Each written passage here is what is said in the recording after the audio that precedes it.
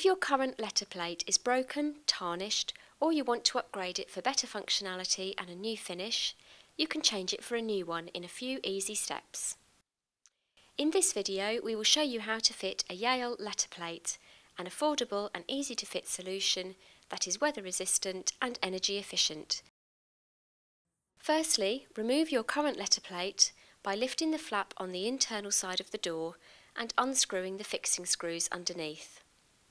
Pull the external and internal plates away from the door as shown to remove from the door. Next, measure the aperture. This must measure a minimum of 260 by 45 mm for the Yale letter plate to fit. Once you have your new Yale letter plate, it's important to distinguish the internal plate from the external one. The internal plate will have 2 screw holes on either side, and the external plate will have a foam weather seal. Next, separate the external plate from the internal plate and insert the external section into the front of the door, with the weather seal between the letter plate and the door.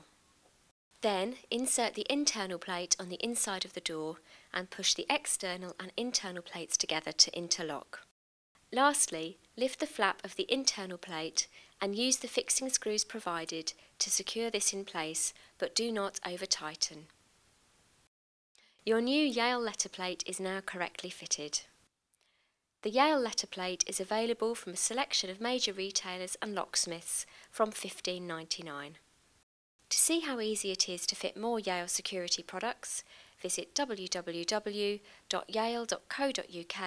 and click on the Yale Security TV icon.